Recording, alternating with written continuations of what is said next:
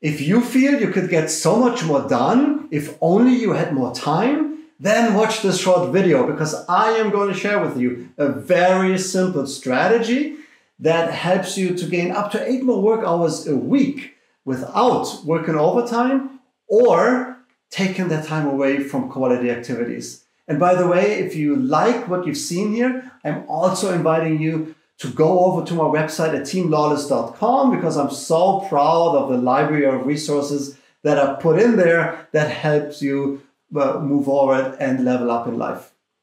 For now, I would want you to check in with yourself and be honest with yourself and ask yourself, how much time a day do you spend on social media, mindlessly browsing the internet, or shopping online, go shopping online, or watch Netflix?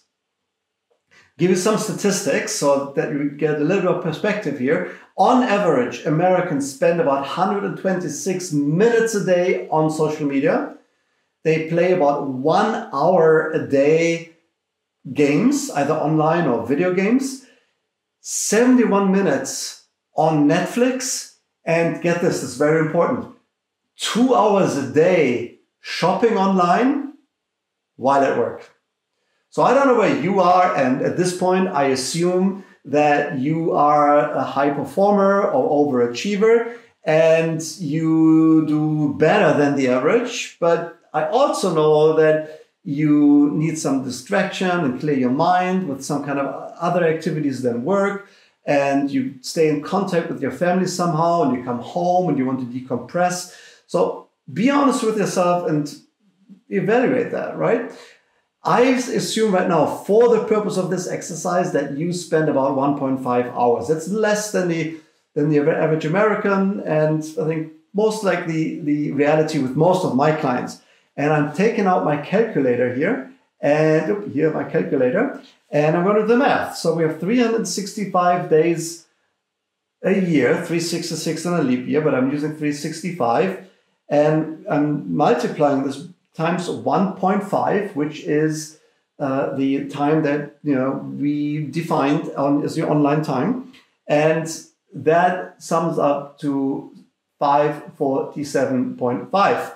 If I divided that by 8, which are 8-hour workdays, that's 68 workdays a year on social media or shopping or watching television, flipping through other people's pictures and feeds.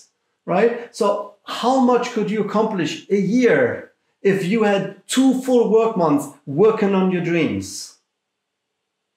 So stop doing this. I know we live in times where that's not always a reality, but be aware of it and limit your time. Because let me ask you this. When was the last time you spent on social media for like an hour or 2 and then said to yourself, you know what? I'm so glad that I did this. And if that's not the case, if your answer is no, then be mindful of that and cut out of that time and use that time to pursue your dreams, because you deserve it.